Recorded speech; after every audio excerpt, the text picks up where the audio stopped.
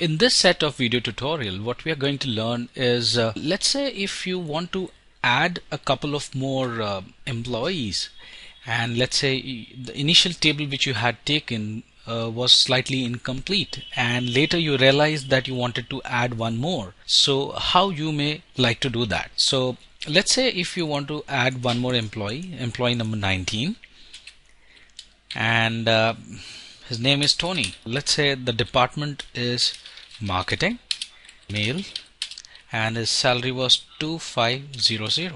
So the idea is that if you look at the movements, these calculations were kind of filled automatically. Neither did we do anything in terms of updating the formulas, but they automatically got populated.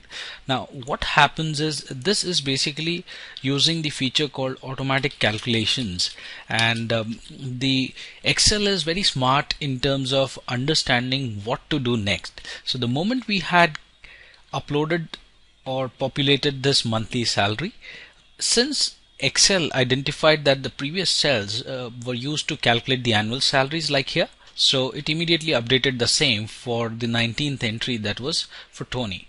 So likewise, if you look at total salary, it was initially till Lindia, however Tony is now included, so total salary has now been updated. Likewise, for the maximum, you can see that the range has increased and the minimum salary has increased. Let's assume that if you're using previous versions of Excel and these things doesn't happen automatically, so what you can also do is, you will find that on the lower hand corner of the formula, I'm talking about this, you will see these arrows which will start blinking. You can press your mouse and play around with the range. So if the earlier range was till number 18, you can increase this to 19 if your formula doesn't identify it automatically. So, and you need to press enter.